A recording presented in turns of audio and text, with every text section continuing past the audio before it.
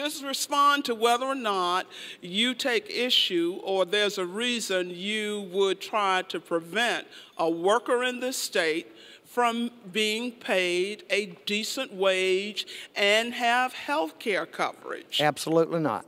Okay, so then explain to me if a part of your response means you don't have a problem with workers making a decent wage, having health care coverage, which thousands of South Carolinians don't, and working in conditions that are safe.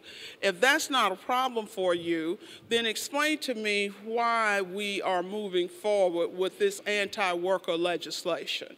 Well, first of all, Ms. Cobb-Hunter, I disagree on your categorization that this is anti-worker. I knew you would. And secondly, it sounds to me, and maybe I'm wrong, and I don't want to put words in your mouth, but it sounds to me as though you believe that no worker who is a member of a labor union can possibly earn the wages and the benefits that you have described. I do not subscribe to that. No, and I do not. And Mr. Sandifer, would you believe that I appreciate you not trying to put words into my mouth? Because would you believe that I know very well that there are a number of workers in this state who don't belong to labor unions, who make a wonderful wage. But did you know that for a lot of those workers, it has very little to do with their merit?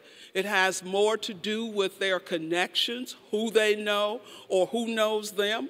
Did you know that here in South Carolina, that has a lot of bearing on salary in this state? Were you aware of that? Ms. Cobb-Hunter, thank you for making the point of the legislation. Sir? Thank you for making that point of the legislation, because it does not discriminate against those who are or are not members of a union.